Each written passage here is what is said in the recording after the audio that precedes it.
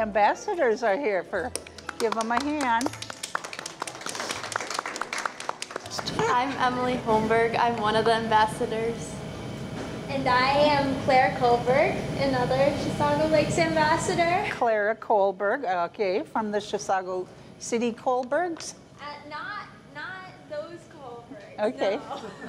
No. And you were all just crowned now the other night? Yes. Yep. Great. Thursday night. You rode in the parade probably last night? Yep. They were in it. Yeah. How exciting is it to be? It's pretty exciting. It's fun to go around and meet the community and Will be you, out and about. will you ride in other community parades? Yeah, we'll be in all the community parades Okay. and like all the volunteer, like all the events around. Like we're not just in Lindstrom. We do like Taylor's Falls and like all the way down. And now, I understand they all have the same level of queenship. When I was Miss Karl Oskar Days candidate, 1975, we had, you know, top Miss Queen and then first and second runner-up. So the Queen had the high spot on the float. I think the purpose of that is to go away from like it being young women butting heads Yes. to like women working together. You're young women working together now, yeah. Because we sort of did fight a little. Who could have that top spot? No, I'm teasing. We had a good time too. But, well, thank you for coming today. You're lovely girls. Thank you. How old are you? I should say that. 17. 17 and 17. Okay. I'll show you a picture when I was 16. We're going to share this with them. And my younger sister. You got my baby picture? No. When you take pictures, they're inside of Oh, that, I don't know. ultrasound. You want to see my Ultrasound. Are you going to stay for the lecture? Yes. Good. Okay, have a seat. Good. Well, did you all know that it's the 60th year of Karl Oskar Days? I hit a button. Good. Me too. I got mine right here. And my name is Sally Barite, and I will be giving you a 1-hour lecture on, who, what, when, where, how of Swedishness here in the area, and how I've learned it over the years. It's amazing. Never did I ever think Wilhelm Moberg and all these people that I've met since 1972 that they would be in my life, and I'm in theirs, and just forever lucky to be. I was extremely blessed, I should say, to be where I was at the time of my life, the age I was, and meeting. So this is another one right here, because I've always wanted to sort of tell the story, and having Jack film it, this is great. Thank you, Jack. And anybody, I want to know who came the furthest here today first, too. Who came the furthest? Name the town.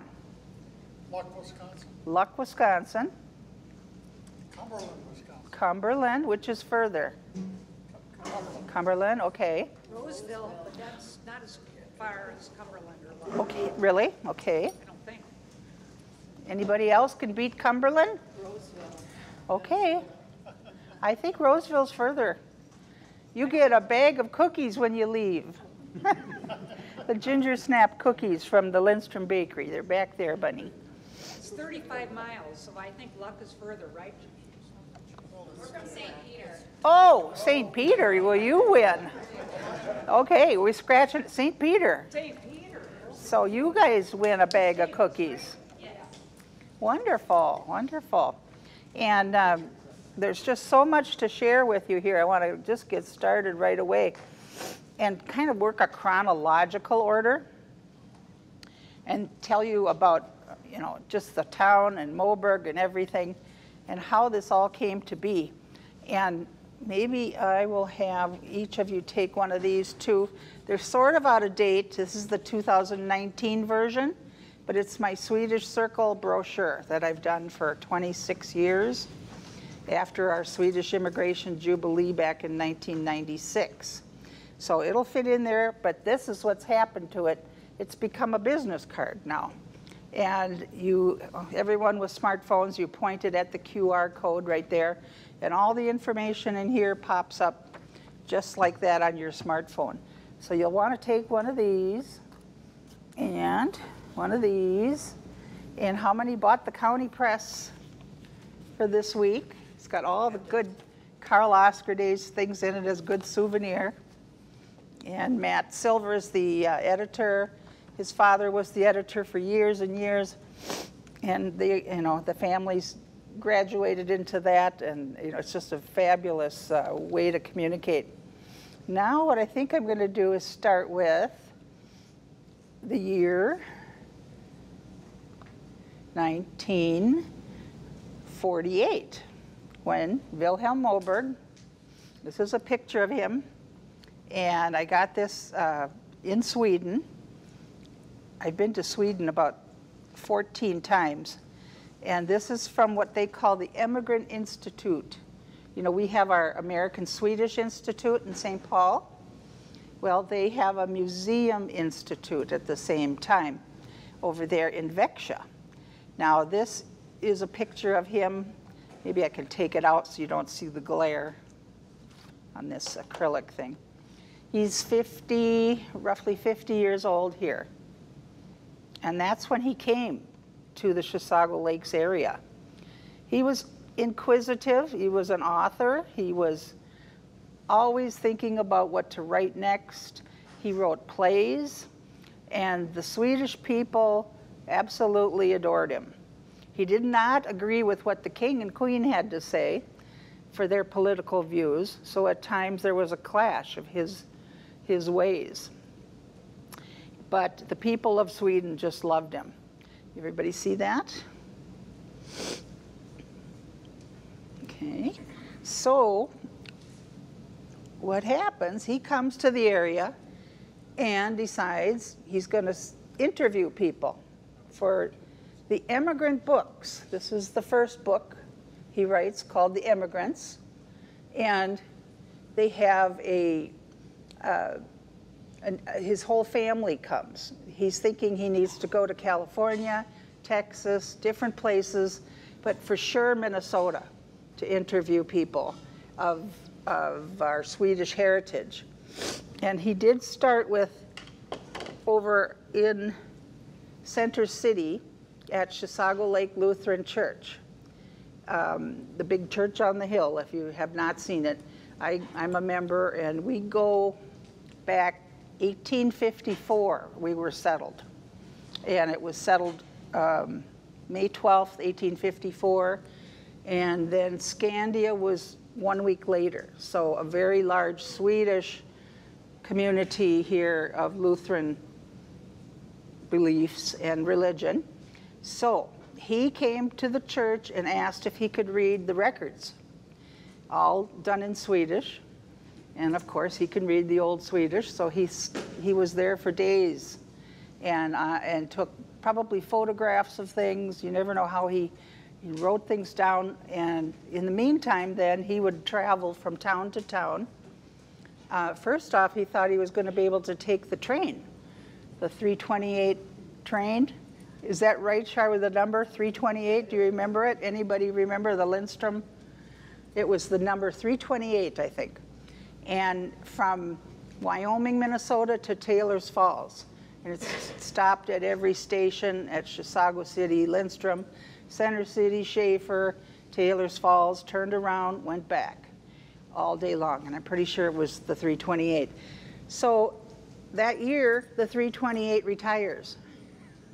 I think this is sort of funny that, he had planned to come in 48 and the train stops. So how are you going to get around? He doesn't drive. He never drove in Sweden. And he decides to ask the pharmacist in Chisago City, is there a man or anybody I can buy a bicycle from? And the pharmacist was like, okay, yeah, I've got one in the back if you just want to use mine. So that's what he did that whole summer for 3 months. He would bicycle from town to town. Now, when you find a 50-year-old man, I think in this area at that time, when there were cars everywhere, people got a little apprehensive. Like, what's this man all about? Why is he asking all these questions? And he's speaking Swedish to everybody. You had this apprehension of our congregation, of our city people, probably the police. You probably had many things questioning who was this Swedish man. And all he's doing is talking to everybody. Well, here's just another unbelievable fun story. My mother and father got married in 1948, same year, in Schaefer. And we own this very beautiful brick house, which is now Country Bed and Breakfast. And long story short, my mother was 20, and she was working in the cities the day he came to our house. Now you're going to say, why did he come to my house? Okay, the story goes quickly. Well, when she was in 1946, she was at the Lindstrom High School football game, and there was a man there from Sweden. His name is Ivar Oman, and he ran a magazine called Folket I Bild, which means people in pictures, kind of a life magazine thing. And so he came to this area, 1946, and he wants a 100% Swedish-American girl, farm girl, and she doesn't have to speak Swedish, but she's 100% Swedish. So he picks her out of a crowd like this, you know, at a football game, and says, I'll take, how about this one? And Bert Merling was the editor at the time of the County Press. And so Bert said, yeah, that's Lois Anderson, and she's 100% Swedish. And yes, I know her family has a farm in Schaefer, and she would be perfect. She's talented, she sings, you know, the perfect girl you're looking for. So what did he do? He picks her out, and they call my grandparents and see if this is possible to come out and meet them, and they did. And so my mother is on the cover of the 1946 Folket I Bild magazine as a 16-year-old girl. Yeah, so it's quite fun. And the other part, I want to just do a whole book on all this someday, but the other part that's really great is that they, okay, invited Ivar Ullman to their wedding in September, and he says, I can't come, but I'll send a gift with a friend of mine who's coming. Well, who was that friend? Moberg.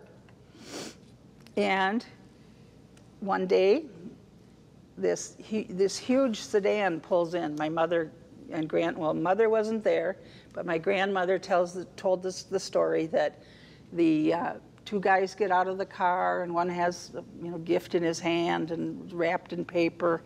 They come to the door, and they're asking for Lois. Well, she's not there. She's at work. So they come into the house and speaking Swedish to my grandparents, and my grandparents figured out this was sort of special, and we better have coffee, because that's what they always did. And they'd treat that person for coffee and good cookies. So she said during that time she was making coffee at the stove, Moberg stood in our kitchen, and we have big windows like this, like two big windows side by side. And she said he kept looking out and asking her questions about the house and about everything in her family. What do you recall, where you came from? Well, she was a product of my great-grandparents that came and settled in Two Harbors. And so it's just fun to know that my grandmother and grandfather were interviewed by Moberg in our house. And so some of that information was probably taken, as well as maybe interviewing your parents here in Lindstrom or Center City or the church records. And so he takes all of that and he goes back to Sweden. But like I say, in the meantime, you just have to remember all the places he interviewed for 3 months and staying in Chisago City at the, just a minute, it says it on this, I think I'll read it from here. I just happened to be at the county press one day, and I found this, how headlines can be. And I said, what? And I look, and it says, August 7th, 1952. The Immigrant describes well the early Swede. Wilhelm Moberg, outstanding writer in Sweden, is publishing new book with locale laid in Chisago County. And you have to remember, the Immigrants already came out, so people have read that. This is the new book he's talking about, Unto a Good Land, okay? But soon a new book will be off the press in Sweden, a book which has its locale laid in the community and particularly in Chisago City, the place where its author spent a summer picking up the information and getting the local color. That book, yet unnamed, is authored by Sweden's greatest literary light, Wilhelm Moberg. Author Moberg has already written a book called The Immigrants, and the one to follow it will be the sequel. The first book, The Immigrants, describes the Swedish people who came here more than 100 years ago. It tells of the conditions in Sweden, the political and social problems which drove them from their homeland to take root in a new soil here in America, and particularly here in Chisago County, where they found the climate and the general topography of the land so suitable and so similar to what they had left in the old country. It has been said that those who read The Immigrants will understand better the Swedes in Chisago County, all whose forebearers came from the places in the old country of which Moberg writes. Moberg's book is said to be earthy and down to the point on reality. People and conditions are described as they actually existed. Readers have talked of the book as one of having realism and yet written in a charming fashion.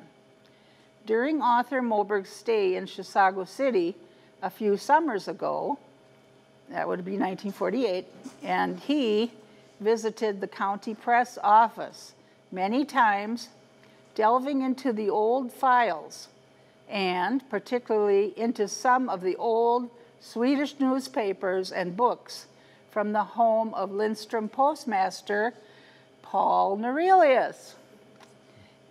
Miss Norelius is back there. Okay, he frequented the municipal liquor stores. They always had to have their aperitifs, you know. He had spirited refreshments with the different characters and then rode a bicycle through the towns, visited farms, old Swedish pioneer landing places in Taylor's Falls and Franconia, and the local churches, villages, and farm homes, talked to folks of every type, and took countless notes. He stayed at the Melander House in Chisago City, where he compiled much of his material for the books. He would come home and write at the Melander House every night, so he had fresh information. Now rated as one of the best sellers, his first book, The Immigrants, has hit sales marks of over 100,000 in Sweden. It is published in both the Swedish and English language and promises soon to be one of the best sellers in the local community where many folks await its arrival. So like I say, if you want to just see this later on, it's just that run, and I was at the county press looking for something else and turning the pages, and it caught my eye. So sometimes that's the best fun thing that happens, that in your history and your research. Okay, now the Melander House, let me go into that real quick. How many of you remember back, probably in the 1970s, somebody wrote a big 4x8 sign of plywood and said, Wilhelm Moberg slept here. And it was on the caboose at the park in Chisago City on Highway 8. Okay, anybody remember that? Vaguely, okay. So there were people that thought he slept in the caboose. And there's a funny story where I found out at a class reunion, one of my classmates slept in the caboose. Because he wanted to be like Moberg. So where it really was, if you know the town of Chisago City, you go south on Old Town Road, and just past, there's a service station on your left, and then the next house is a gray house. And for years we had that 4x8 sign there, because that's the truth. Wilhelm Moberg slept there in that summer. But the people that have currently moved there took it down. They didn't want to be there. But if you actually want to see the house address and drive by, I do have it here on the Swedish Circle information on Chisago City. So this is coming up here too. But yeah, so now we're still at 1948. We brought ourselves to 1952 with that, and the books are published. And Moberg also became very good friends with Ted Nerelius, the author or the editor of Chisago County Press at that time. And they were, like I say, it almost seemed like one and the same. They were, my cousin Carl Werner Peterson was a pilot in Sweden. And there's 1972 where we're at here too. When I said this just fell out of the book, I was amazed because my mother saved it. That was my first trip to Sweden, and I was 16. So this little article is about our family trip with my mother and father, my younger sister Kay. So we go with this plane full of people from the whole area here. If you know Helen Fosdick and her daughter Tori, and the Carlson family from Center City, it was just too fun. And plane loads through the American Swedish Institute. I remember my dad saying, "We're going because the price is right." Guess how much we paid for a round trip in 3 weeks in Sweden? I mean, we stayed with the relatives, of course. $235 a person through SAS. I mean, I just crack up when I think, look at that for a round trip ticket.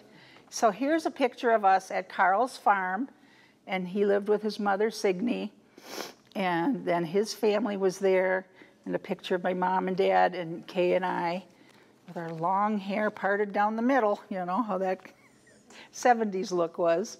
And so we're in Sweden for 3 weeks, and Carl also knew Moberg, and he knew Ted Nerelius from the time that he came. In 1972, he came to find all of us here. He didn't know if he'd find anyone.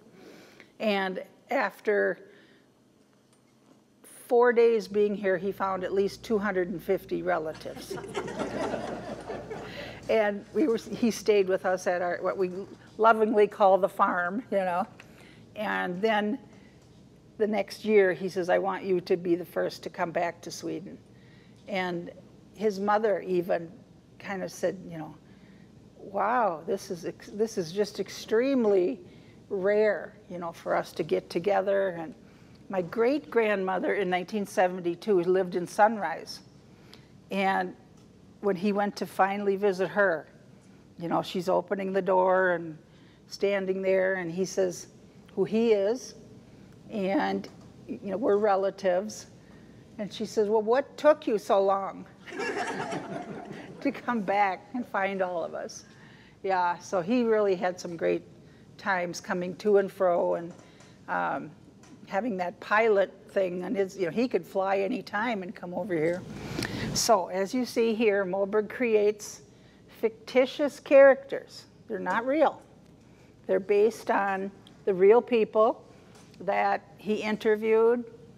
It could have been my grandparents. It could have been my mother, you know, if that's who he interviewed, or somebody at the church. And he creates these characters of strength, being able to go through the hardships that they went through to come to America. And so how many have read the books right now? I'd be interested to hear. Good, good. Well, in Sweden too, it's a set curriculum in their schools. In high school, 8th grade, they have to read this series of books and understand it. So That's in a class here at school too. yes, and it's now starting here. Thank you, Shar. Yes, so we can now have a connection. And young ladies, did you hear about it in school at all? Yeah, see, some classes don't hear. They have not. So I hope to get it, yeah, that it's a set curriculum in history. That they have to read this and understand Chisago Lakes is just famous in Sweden. So Taylor's Falls, they're crying when they're in Taylor's Falls. The people that I tour with and seeing our church in Center City, there's just certain places they get so emotional coming here. So knowing that and how all these things come together with Moberg, you know, taking fictitious characters, but based on the real people that left Sweden. Now I'm going to go into that. It was from Hassela, Sweden. How many have seen the sister city signs like Lindstrom here? Yeah, that's part of the project here to get every town a sister city. Tingsryd is for Lindstrom, but Center City and Center City Church are Hassela. Now the people that came and settled our church are the true Karl Oskar and Christina. If you look at it, this is how I see it, and when I've been there, these people have the history and the records to show that Moberg would have read their records also. But Moberg placed them in Småland, which is southern Sweden. And Hassela is up in the northern 1/3 of Sweden. But these people, their names are Per, which means Peter in Swedish. Joris Pella is another way to say it. And then it was Per Anderson. Okay, now it's all coming back here. Thank you, Keith.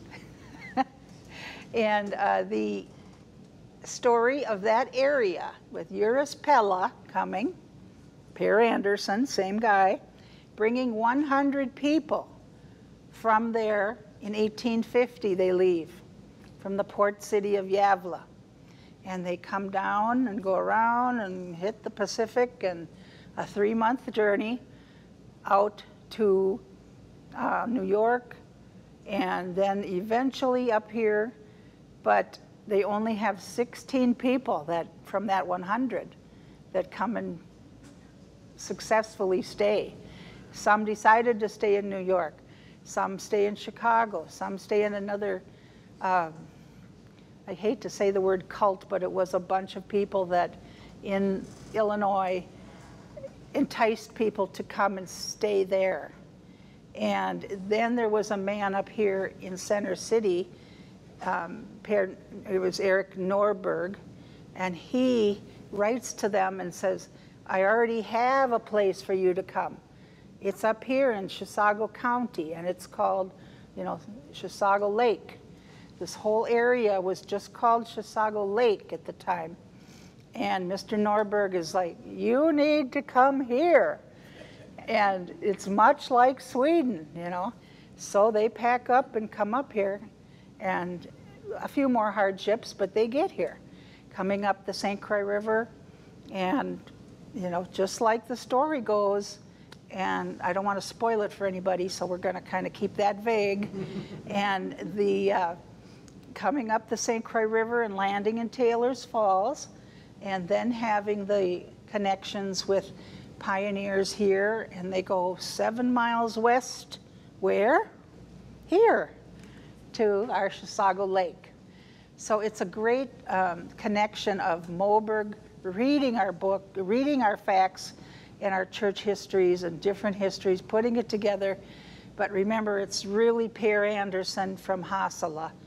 So in the year 2000, we did a sister exchange, a tour and return tour back and forth with some people from this area we all flew over, went to Hassela, and saw other parts of Sweden too. But we created the sister city there, and then they brought a plane load here 2-3 weeks later. Yeah, very fun connection between Hassela, and I have a lot of good friends there. I know Keith has been there too, and done a lot of good connections in our sister city, all the connections we have so far. The towns are related through this brochure on this logo. It's to represent the 8 towns that are in here from the Swedish Jubilee year. So I'm going to jump up a little bit here because you now know there's, books from Moberg. Moberg gathers information. But what happens then, we have this call from the American Swedish Institute, and in 1996, it's Bruce Karstad from the Institute asking if the King and Queen of Sweden can come for a visit to the Karl Oskar house, which was saved by then in 1996. But we started in 1995 with the house being in very rough shape, and it was seen by Moberg in 1948. He bicycled by the Gladder Cemetery Road, if you know where that is, and just south of Lindstrom here. And once again, it's on, the map is in here and things. So the Mobergs, Mr. Moberg saw it all dilapidated and said basically that's the Karl Oskar Nya Duvemåla, which is what he called it. And Nya means new in Swedish. Duvemåla means new, well, dove's home. So the whole translation is new dove's home. And just another caveat there, back in Sweden, they name their farms. And Christina's home was Duvemåla, so that's what was a love of hers, and his was Korpamon. So they dated back then, of course, fell in love. And so what happens when they get here, this is the 3rd house as they age. And Karl Oskar, after they build it, he lovingly says, this is your Nya Duvemåla, Christina. And because she's always in the story, you're going to feel the hardships they've gone through. You're going to feel the love of Sweden from both of them, but especially her, that she's heartsick. And the statue over here in Lindstrom at the County Press is the one of Karl Oskar and Christina. And the real statues across the road, close to the chiropractic office, there's Daniel Lindstrom, Per Anderson, and Eric Norelius, the real people that came from Hassela. So you got a connection of the new and the old. So the house is lovingly fixed up in 1994 and 95 by our Lindstrom Historical Society. We started a special society just to take in all the funding that people gave, and we saved it, okay? And then they heard about it in Sweden through my cousin Carl Werner, because he did a lot of work getting the press releases and PR going. And he even brought over a large boulder that you'll see there at that location from his home farm in Oseda. So there's just so many wonderful things I can say that he did, and little bits that's more that's going to be in my book.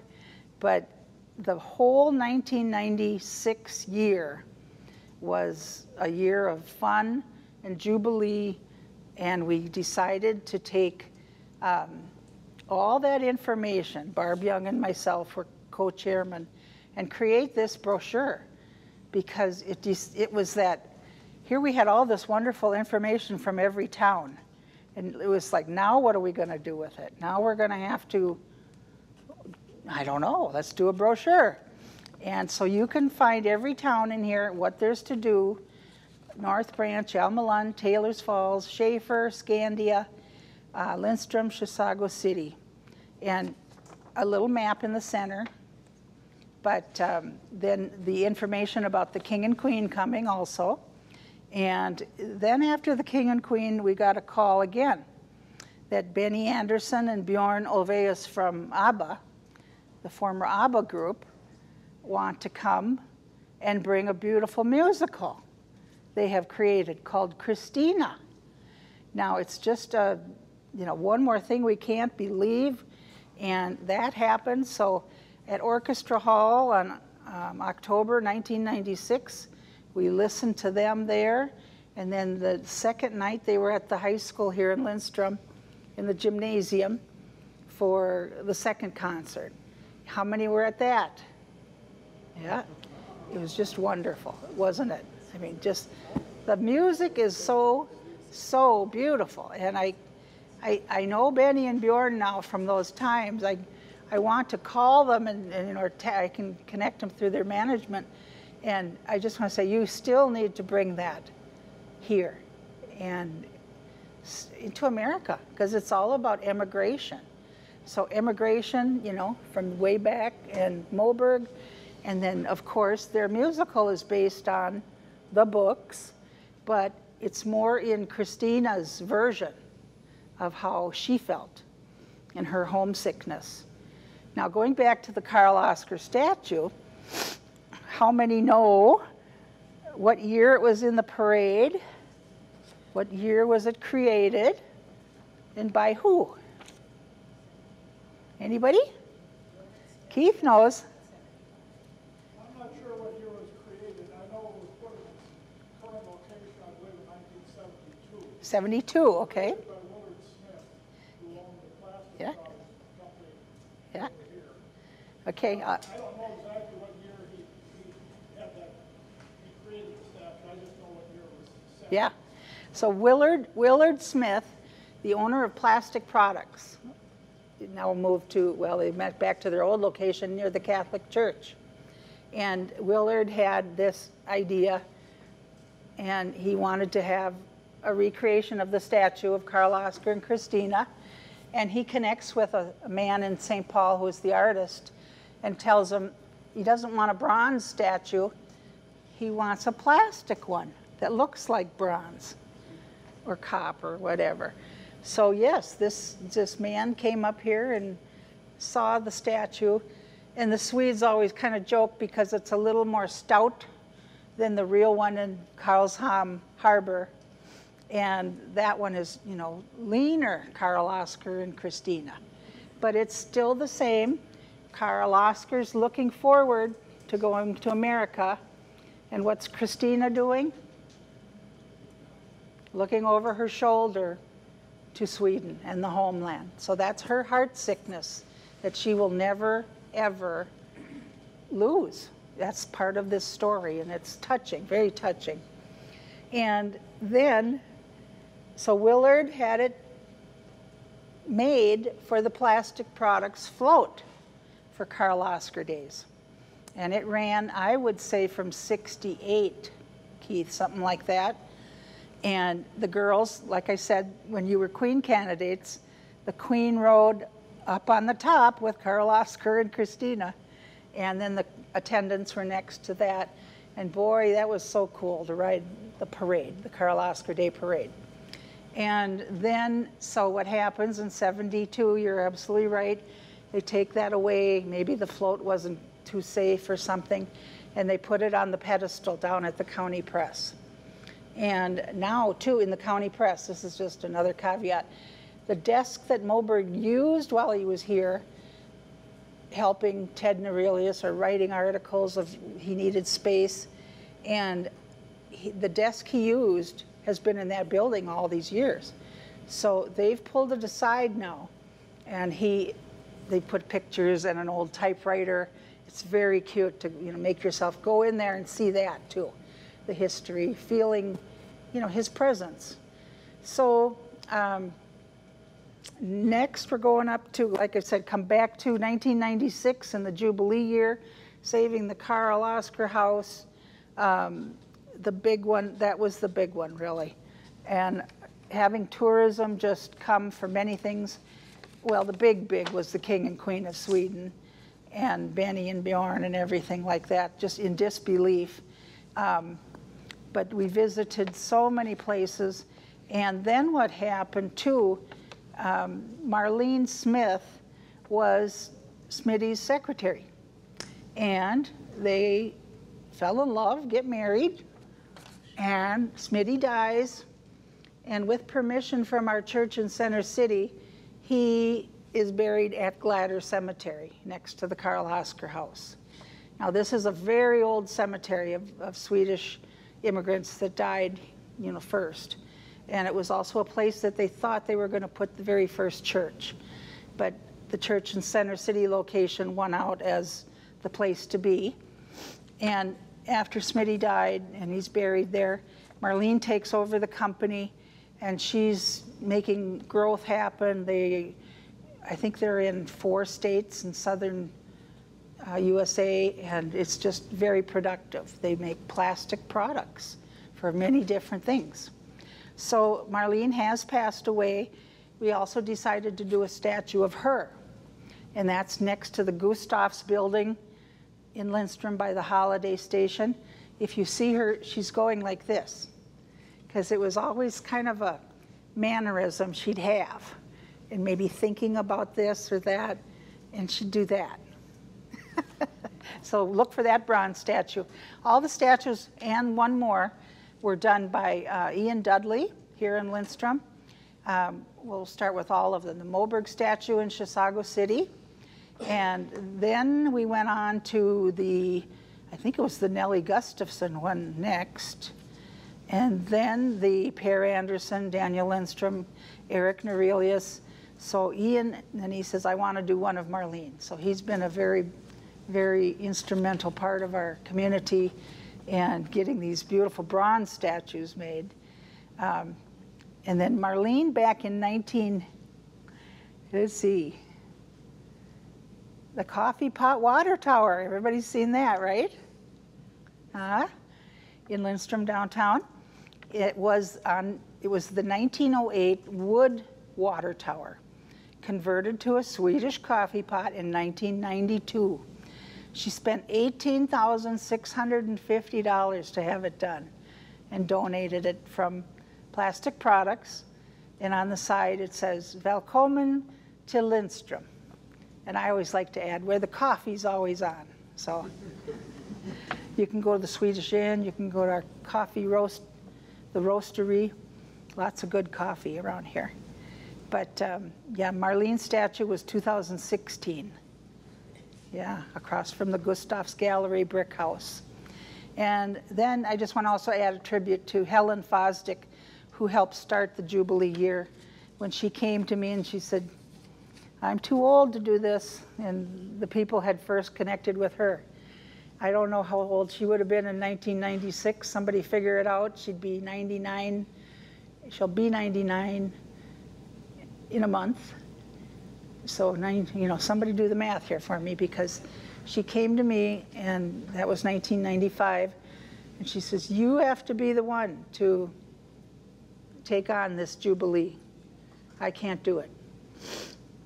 And I was like, okay, well, I love event planning and all that stuff, like breathing air, for me. So I took it on, or she says, you're going to be the spark that lights the flame.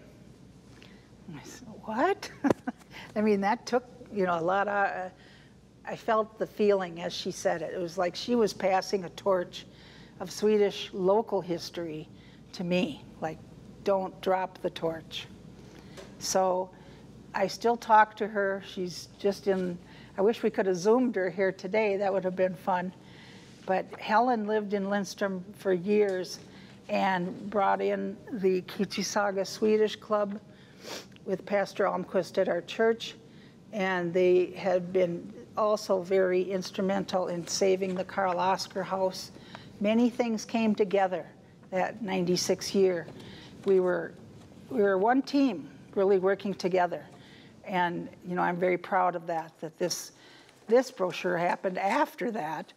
And also here's This is a part of the big part. We gave this painting to the King and Queen of Sweden, and it's called Currents of Change, done by Mary Pettis from Taylor's Falls.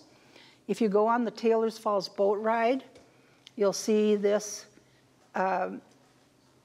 exact rock formation, and it's a cross on the rocks. And just when the light hits it perfectly, you'll see it. And it was the river was called Holy Cross in French.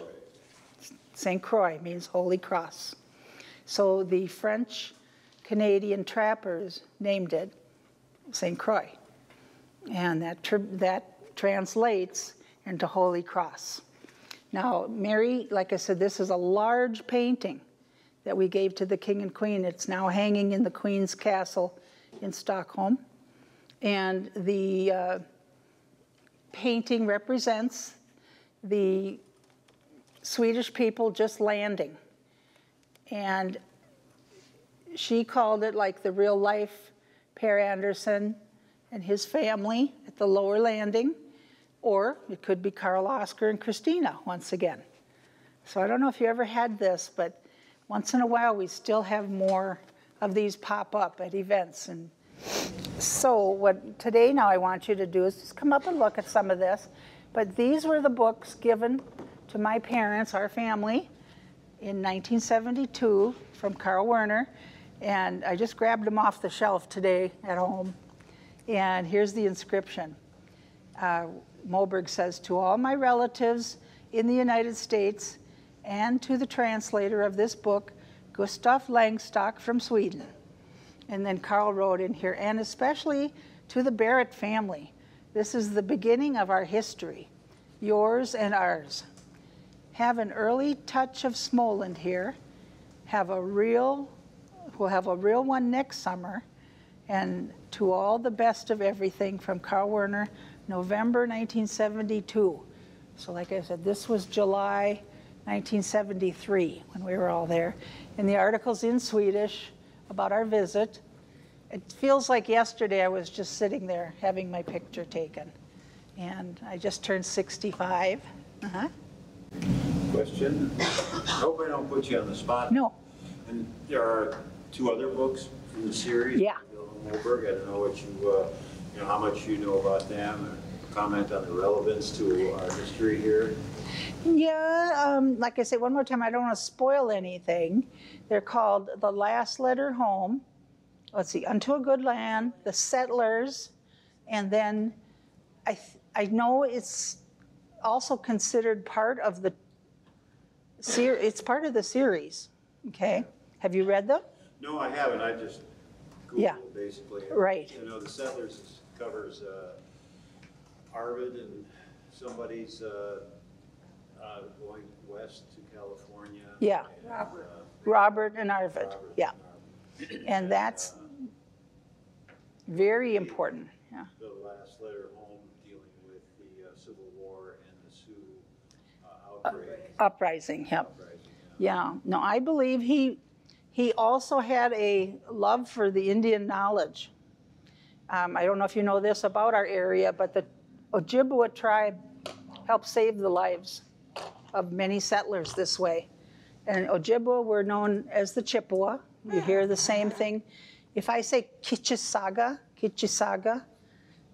that's the Ojibwa name for Chisaga. Chisaga City, it was supposed to be Chisaga City.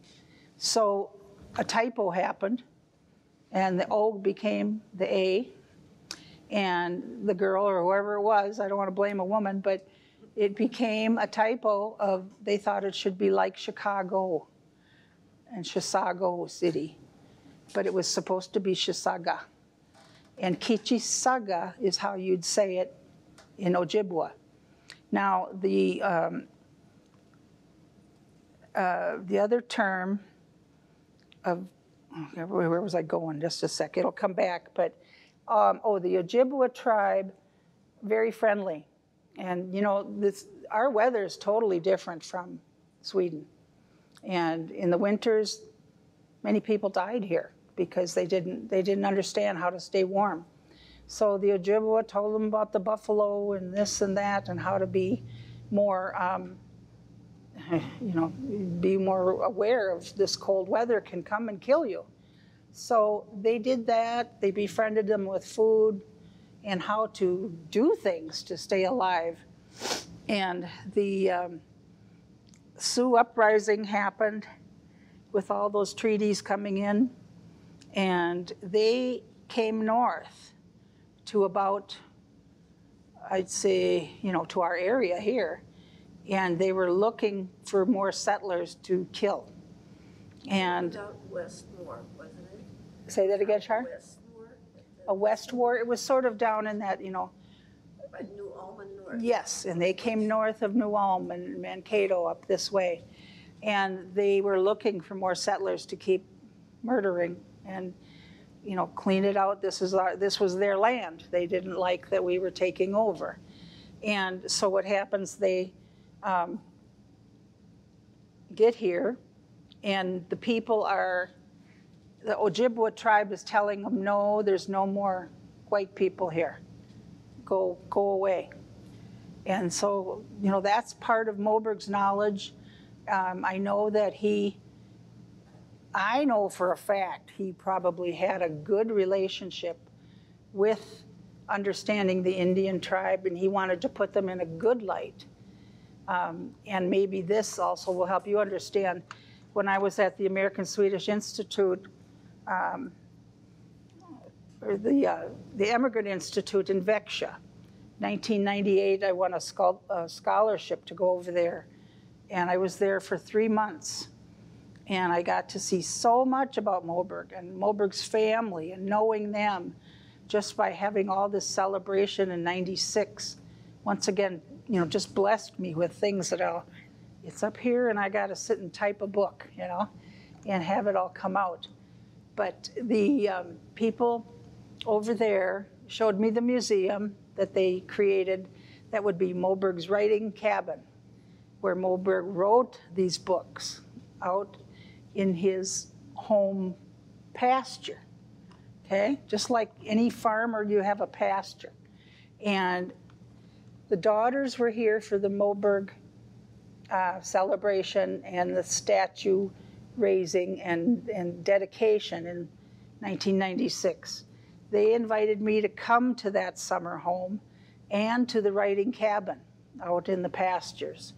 And they told me how it all went, that Marianne was a typist, and she'd sit there and type while Wilhelm walked back and forth with ideas and dictating to her.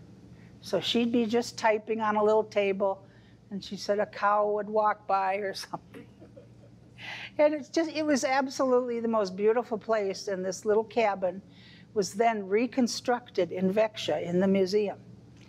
And all his writings, his first manuscripts, all this stuff you see, and it's like, wow. But then we were also in the real cabin, wow, And that summer again, 1998 is a summer I'll never forget, and I have so much more to tell. So maybe we do part 2 next year. But what happens there is I'm going back to that room. You walked in at the museum, and here's this lovely, lovely, large picture like this of the old man of the Dells. How many have seen that? In black and white. You go on the Taylor's Falls boat, and there's a postcard there you can buy of the old man of the Dells. That's what I've known it called all my life. Well, I get up to the print, and it's just the most beautiful. It's old camera. You can tell. It's not just a snapshot. This was taken when Moberg visited. And a little typed piece of paper down here, the caption, from his typewriter. It was an old typewriter. And it says, I'm expecting it to say Taylor's Falls, Minnesota, the old man of the Dells. Now this is what tells me he had a connection with the Indian. it says, the old Indian chief mourning the loss of his land. Yeah, and that's how I see it too. That, you know, we took the land away from the Indians. I think it's it was a strong statement. And I took a picture of it, but of course my camera didn't, you know, grab everything. And I went again in just 2018, and now the painting was down. I'm sure they're rotating things in that room for the museum. But I asked the people there if they had seen it, and one man had. So I'm glad it's still there. I'm sure Moberg took a picture of it, you know, and then bringing the Indians in, like you just said, in the settlers and in the Christina musical, let me tell you. Remember, Carol was there too. I'm trying to look around the room. We cried almost the whole time for this musical, right? It was so beautiful. And the music alone and the stars. But in this one part, there's an Indian chief all in his dress and feathers and going around and you know, all this, like he's fighting off the spirits of maybe the old American people here, you know, taking the land away, but also showing a kind of a love for the immigrants. That's how I took it. How did you take that part? I wish I could remember as well as you. Don't you? Oh man, it was so effective to me. So just remember when you're reading that, Moberg wanted you to feel in touch with the Indians, how much they helped Karl Oskar, Christina, but I think how wrong we did them, because he had a real heart for them.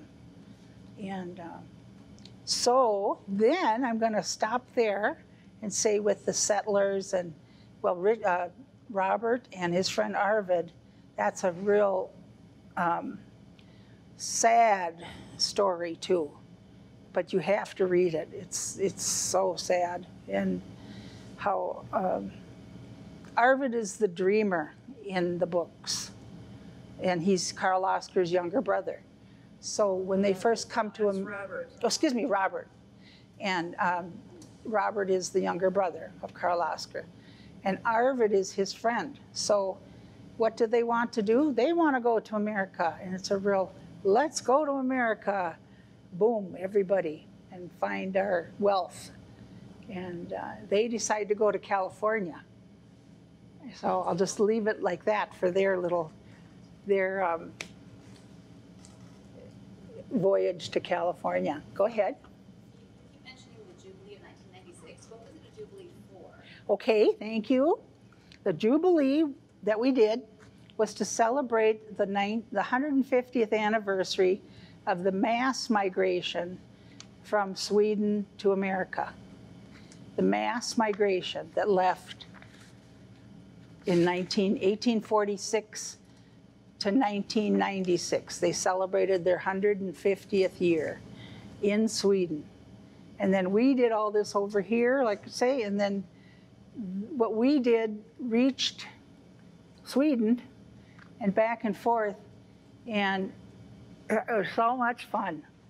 Now we have Carla Norelius here. I want her to stand up and wave and just say, At the Karl Oskar House, we have many brochures from the Jubilee that were found in a barn. oh, you found more? Yeah. Okay, good. At least a drawer full of the program, so come to visit.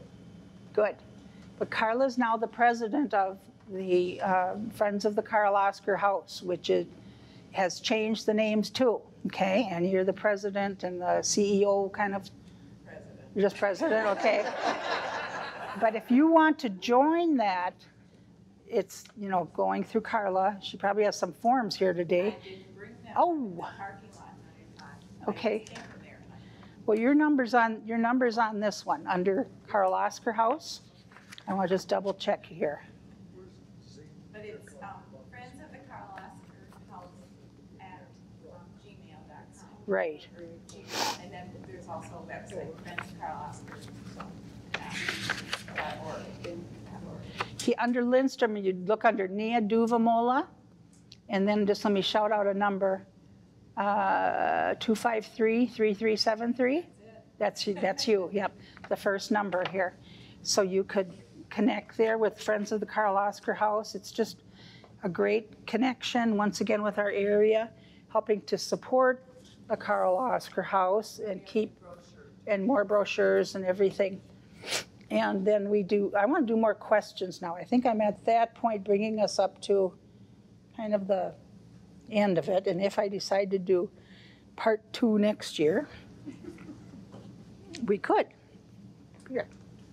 No doubt Moberg wrote the majority of the material in that environment you described, but I've also heard that he retreated to Carmel, California initially to start writing the books in 1940. Is that true? I've heard that too. Carl Werner would tell us that Carmel was a very important place for him to go to, and relatives were there. Okay, I was just going to ask. Yeah, why. yeah. And then it's sunny. They love the sunshine. The Swedes love the sunshine. And even, here's what happened, gosh, 3 years ago now? Let me think. The Wilhelm Moberg nieces and nephews came to this area. They saw the Karl Oskar House. Do you have the date exactly? When the it was all, the grandchildren. And we toured around with a nice bus and we saw everything. And it was so much fun. But they stayed at my place too. And an older gentleman that has now passed on. But it's just fun to talk to real living relatives of Mr. Moberg. And yeah, they were from Michigan, South Carolina, Florida, and just a great group of like 18 relatives deciding to come up and be part of all of this. Just after Karl Oskar Days, though. They miss it. Yeah, I have another one. I heard, at least what I understand of it, is that Moberg was the youngest or close to the youngest of many siblings that came to the United States, and he, in essence, was left behind with the mother. Is there truth to that? No, really? Where'd you hear that one? That's why he was so curious about the subject, was he wanted to find out why his siblings. No, I've never heard that one. Okay, Keith? The story there is his mother, Moberg's mother, was one of 7 children. The only child of the 7 children that did not immigrate to the United States was Moberg's mother. So all of his mother's siblings were gone. That was why he had the interest, because all his family except for his mother. He didn't want to leave his mother, so she had no family in Sweden. That's why he stayed in Sweden. But he did love California. It was his mother's siblings and not his. Correct. It was his mother's siblings. That makes sense. But he did say in the back of the second book, Under a Good Land, that he did love California. I mean, because it wasn't harsh like Minnesota. And Minnesota is much more harsh than Southern Sweden. Yeah. Even northern Sweden, I think we're harder than northern, I think Minnesota's more harsh than the Midwest. Yeah. Another question? I wondered, on one of your trips to Sweden, whether you ever had the opportunity to see a play that won all these theater prizes in 2006 that was based on Moberg's books, but rewritten, still called The Emigrants Utvandrarna, to talk about all of the immigrants who come from outside of Western Europe to Sweden. Yeah. Like she used the playwright Farnas Ababi used all of the same text and basically just reworked it into a story of the modern day. Really? Migrants to Sweden and the reasons they came and the hardships they faced and being in the backs of trucks and all of that. And I wondered if you'd had a chance to see it or had heard about that. No, but 96. Yeah, 96 I was there and they had a play in Växjö that he had written. And we saw that, which was Mans Kvinna. Mans Kvinna. Now, I'd love for that to come over here and just be at smaller theaters or just for Karl Oskar Days again, if you could get the troupe to come and do it in English. And I'm just getting ideas as I sit up here. the man that we met when I was 16, who ran the Immigrant Institute all these years, he just retired, Ulf Bebam, and he's still active, 90 something. And I mean, if he'd fly over one more trip here and we do a Ulf Bebam lecture next year, that's when you're going to hear massive amounts of great information from him. He's a historian and he ran the museum, and you know, just I learned so much from him. Little did I know, just osmosis, you know, being in the same room with him, you just get it. And he's written a number of books.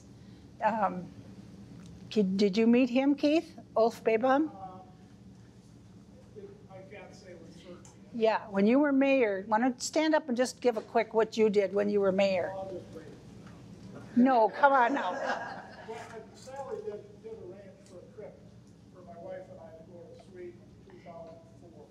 And we did visit Augustboda, which is Saga City, sister city. We visited Hassel, Center City, sister city. We visited Tingsrud, Lindstrom, sister city. That's what. Yes, when you made it meld at Tingsrud. You melded that together. Yeah. We were presented that when we were in Tingsrud.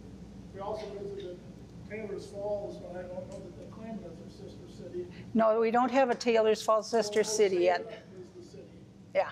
And then we had the sister city of Schaefer, which is in Fermi. Nobly is Schaefer. Anyway, we visited all these sister cities, and Sally set the trip up so the Swedes thought that it was a big deal. Mayor of Lindstrom's coming. But they didn't, the Swedes didn't know that it really wasn't that exalted a position, so I didn't, why would I tell them? Well, anyway, you did a great job. I did meet Karl Oskar Peterson over there in Sally as well. Yeah. Mike. It was very nice. Yeah, I have to really give credit where it's due. Karl Werner Peterson, my cousin. You know, none of this would have started if he didn't come drive through Lindstrom one day and he found Jimmy Turner at the post office, and Jimmy took him up to see relatives north of here. Well, not Esther Tell yet, he thought. Yeah, the Nordine side with Magnuson. Hazel Magnuson, he thought was this picture he had. And he's ready to just say, you know, you're my cousin. And she said, no, that's Esther Tell, that's my cousin. And she's in North Branch. So off they went to North Branch, and then they met Esther. Yeah, it was a wonderful, wonderful connection. And, you know, so meaningful. I'm trying to keep in touch. I promised him before he died that I would keep this going. And with his children, he's got a boy and a girl. They're now approaching 50, you know. And I'm like, they need to get a little bit more of a handle on this because they're dropping it right now. And I've kind of been on them to, come on, Carl, your dad wouldn't be happy, you know. We've got to promise them that we're going to keep this going. And, okay, now it's question and answer time. Anybody? Those books for sale? No, those are, yes, you can buy them in Lindstrom here at Gustav's, and they won't look like these covers. These covers have, this is by the movie also, Jan Troell. So these are basically 6-hour movie together. You can buy and watch the movies if you're not a book reader. But it was Max von Sydow and Liv Ullmann that played Christina. And they were wonderful in their acting roles of the movie. Jan Troell came here for lunch with Helen Fosdick in Lindstrom. And then she called me, so I got up to the dinner bell quick before. Yeah, we ate with Jan Troell and all those good connections too. So the man that made the movie I got to meet. Oh gosh. The History Center sells the books too. Who does? The History Center. Oh, right, thank you. Sir, the History Center on Main Street, also sells the books. They're not Sometimes inexpensive. they have used ones. Pardon? Sometimes they have used Oh, good.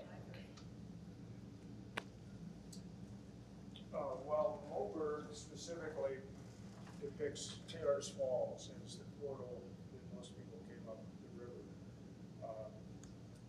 I've recently come to realize that Franconia was a very important portal as well. Mm-hmm. And while, you know, Taylor's Falls is fine in the book, and I know people came to Taylor's Falls, what do people think about the idea that Franconia was really the portal where most of them came? Yes, that's absolutely right. Franconia was supposed to be the mega place that the immigrants landed at. Yes. The first landing, when you go on the boat trip, they take you down to Franconia, and now they're turning around there and come back. But Franconia it's technically not a ghost town, but here's why. The train was supposed to come through Franconia when it first was set up. Sago City, Lindstrom, Center City, Franconia, and then Taylor's Falls. But with all the cliffs and the heights of different things, they said no, and people in Schaefer were, I think, a little richer, or something happened that they got the tug to stay here up on these lands instead of going down so soon, and Schaefer won out as the depot. And when they lost Franconia, they were prepared with like 8 motels. Everything was ready down in Franconia, and grocery stores and just places. It was supposed to be a successful town right on the river, and it just didn't. It all closed up. They brought many of those buildings up to Schaefer and to Taylor's Falls, up that hill, if you know the hill. And I don't. What I'm talking about is the earlier years before the railroad, the initial immigration is depicted in the books. Yeah. They walk through the woods. And True. Yeah, they walk through the woods of Franconia to Taylor's Falls, and I mean. Well, what I'm saying is waters are calmer down in Franconia, and if they came into Franconia as the primary portal and then made their way to the west, that would have been much easier. But he wrote it as, Well, you wrote it. you know, that's why I said you're absolutely right. But I'm thinking at what was real. Yeah, and what's real too, there was a swamp in Schaefer. When they hit Schaefer, they actually had to go south of Schaefer and around again to get back up on 310th, if you know the roads now. And now it goes straight. When I take my tour, I can go straight from Center City to Taylor's Falls. But back then, as the wagons would have sunk in this swamp, they had to go way around. So everything's not true in the books. Well, if I could say, Taylor's Falls, I think, was settled before the Swedish. Yes, yeah, Because it was settled by the Englanders. yes. So Taylor's Falls was an established settlement to some extent. So they did land in Franconia, and then they went, at least I'm reading the immigrant books. Yeah, Taylor's Falls was Taylor's Falls was already established. established 1837 by the English, and they employed the Norwegians and Swedes and all the people coming over as the lumberjacks to cut down all the trees. This was clear cut, you know, and it was crazy, but all that lumber was how the lumbermen got rich and sent it downriver to Stillwater. And I mean, that could be a whole story that way too, but everything, how Moberg saw it, you know, he created a great story, I think, of the hardships they had to go through. First, the 3 months of coming here and on a ship. Do you know the magazine American Experiment? It's printed in Minneapolis. They have an article this time on the Sioux Uprising, Oh. the truth of the story. Really? Not stuff Well, that that's has not neat. been American printed. Experiment magazine, she said, It has was the interesting because of some Sioux of Uprising. the interest in the book of the son being there and seeing the uprising and come home. That's included. And that sort of stuff is included in this article for the American Okay, Experiment. American Experiment magazine. Okay, I think we're going to end, and I thank you all for coming. It's fun. Thank you, Sally. Yes.